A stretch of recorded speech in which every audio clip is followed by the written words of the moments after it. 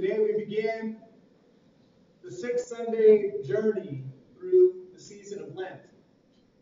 A journey where we will look at grace.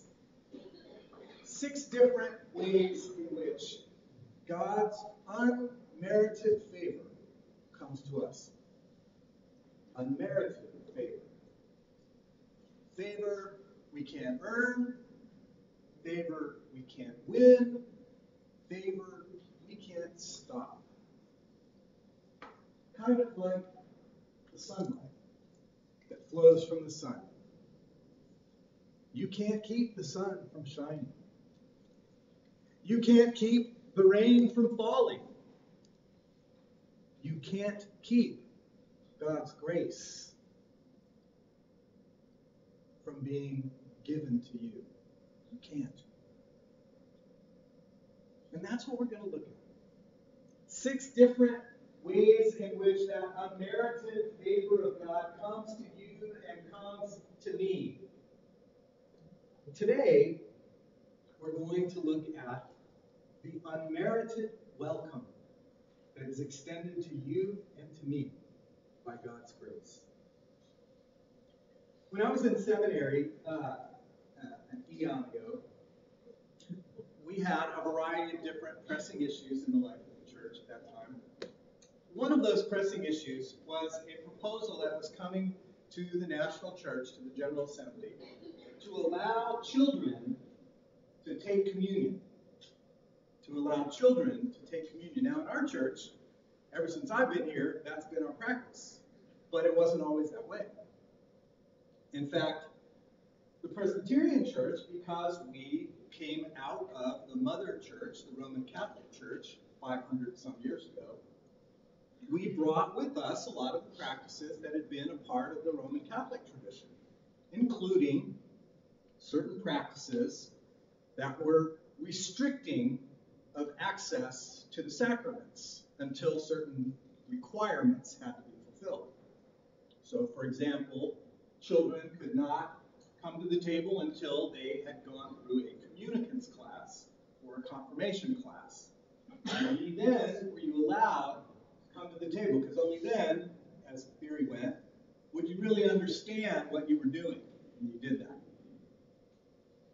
Now, some of you may not realize that the Presbyterian Church, in its early years, even though it did not practice a rite of confession in the same form that the Catholics did, still used confession in a similar way to grant or deny access to the table. Instead of going to a confessor at church, you would have an interview with the pastor the week before communion. And if you passed muster in the pastor's judgment, you got a little token. And then when you came up to the table, you had to give that token back to the pastor before you got the bread and the cup. Restriction on access to grace, the grace of the sacrament, has been a part of our history. But the other thing about the Presbyterian Church, USA at least, is that we call ourselves a Reformed church that is always reforming. That's our motto. Reformed church, always reforming. And so part of what that means is that we are open to reconsidering previously held perspectives about things like children coming to the communion table. And so when I was in seminary, that was what we were doing. We were in that process of debating and discussing and throwing scripture lessons back and forth at one another to prove that our perspective was the right and righteous one. And in the end, what won the day for children having access to this table was the scripture that we just read. Because if this table is about access to the real presence of Christ, then how is it that the real presence of Christ himself did not deny children access? And we will. And ultimately, that argument could not be overcome. Yes, there were those who said, but they don't know what they're doing. They don't understand this. And I was like, yeah, absolutely. That's exactly right. And you do. You do. You completely understand the mystery of this sacrament and how it is nourishment for your soul and your spirit. You get it? You understand it all? Of course you don't. You never will. And neither will I. Because it's an unfolding experience of grace. It is transformed and changed and shaped and deepened every time we come to the table. It's shaped by what we bring to that table when we come. It's shaped by what our experience of God has been up until that point in our life. And so it's always and constantly unfolding. And so it makes absolute sense that children would partake of this table and grow into that understanding, just as every one of us does. Cleansing the table, restricting access to the means of grace, is unfortunately something that the church has done all the time, and still does, even today. Some churches don't let you come if you're not a member.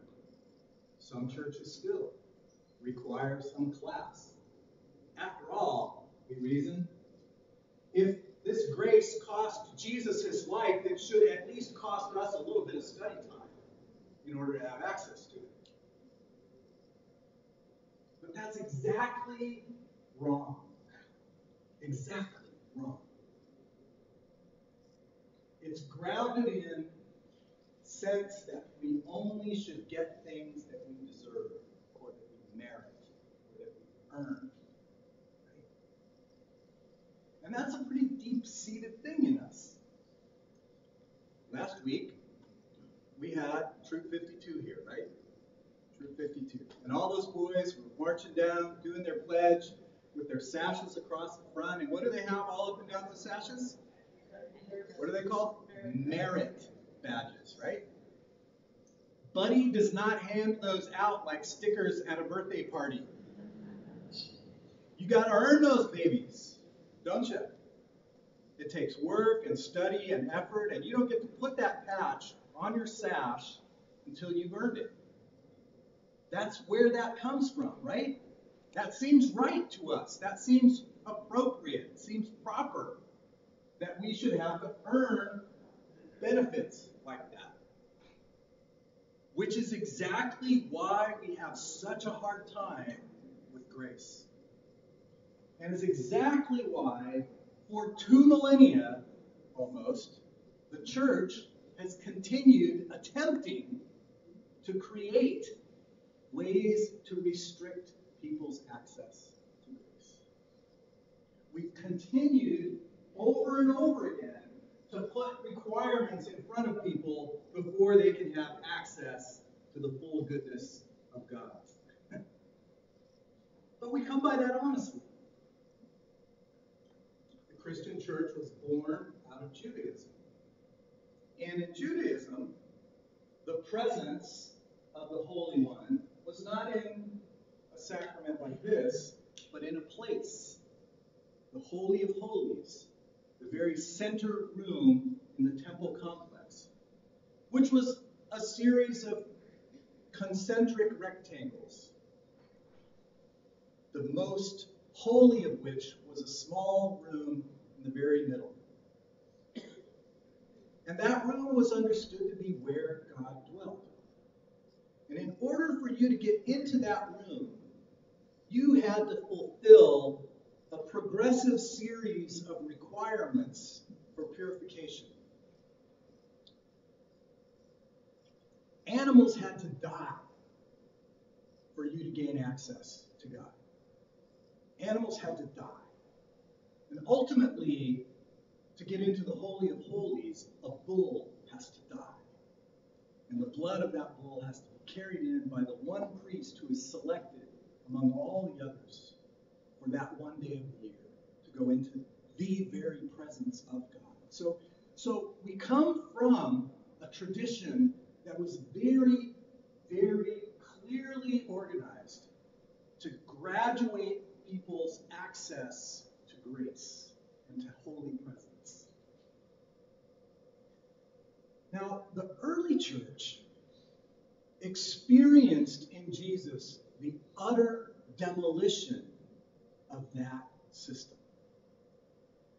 But unfortunately, when the church became legalized by the Roman Empire, all the systems of the Roman Empire got brought into the memory of our Jewish heritage, and we started it all over again, creating constraints and restrictions and requirements to the access of grace.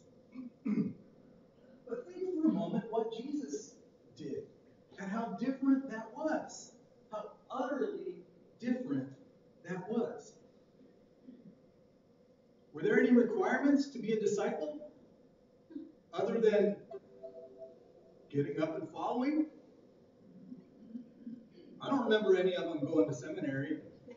I don't remember any of them going through an ordination committee process. I don't remember any of them going through any kind of process except a willingness to walk with Jesus and learn from him. That was it. And Jesus regularly welcomed people to his very presence and access to his power, his experience of God that others didn't want him to experience, giving access to. The children, which we just read. But there's the story of blind Bartimaeus, who on the road to Jericho screams out, "Son of David, have mercy on me! Son of David, have mercy on me!" And what did the disciples do? They go, "Oh, there's somebody who's sick. Come on over here." No. Shut up, Bartimaeus. Can't you see the master is on his way somewhere important? Shut up. And Jesus says, hey, come here. Come here. What do you need from me? And he receives his sight. There's a woman who's been sick for 12 years. She has a flow of blood, which makes her unclean. She's not supposed to be in public around people, because anybody she touches, she makes unclean, because she is unclean. It's like a contaminating cootie. So the only way she gets to Jesus is by hiding in the crowd and reaching out unbeknownst to anybody to touch the hem of his robe. And Jesus feels it and turns around.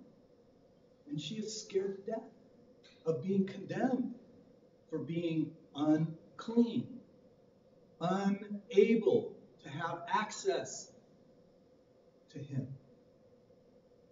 And he says, "Daughter," and raises her up and embraces her, and she is healed.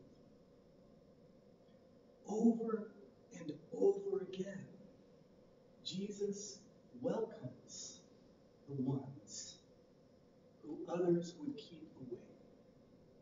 He is regularly, consistently, deliberately breaking through all of those fences of restrictions and requirements that we put between other people, usually, and God.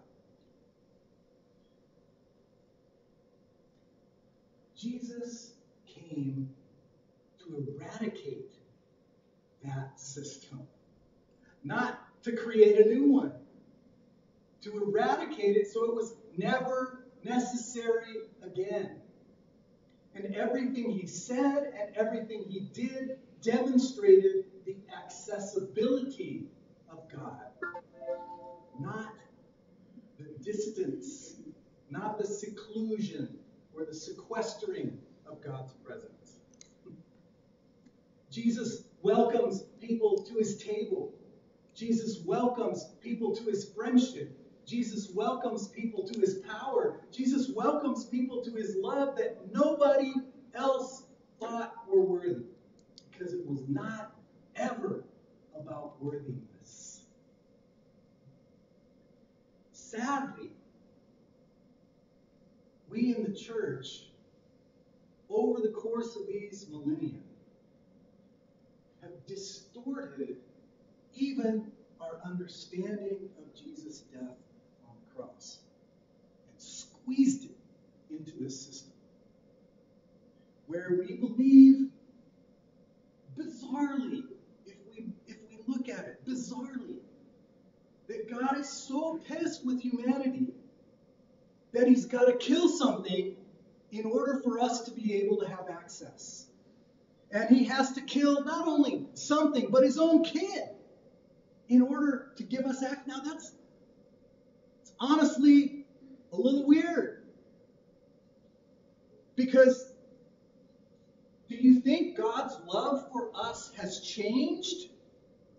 Do you think God's love for us is any less now or was any less at any time than it was from the very beginning when God made us? No! God's love has not changed. Now hear me clear, because this is the most important thing I want to tell you today. The most important thing. Jesus came not to change God's mind about you, but to change your mind about God. So that you can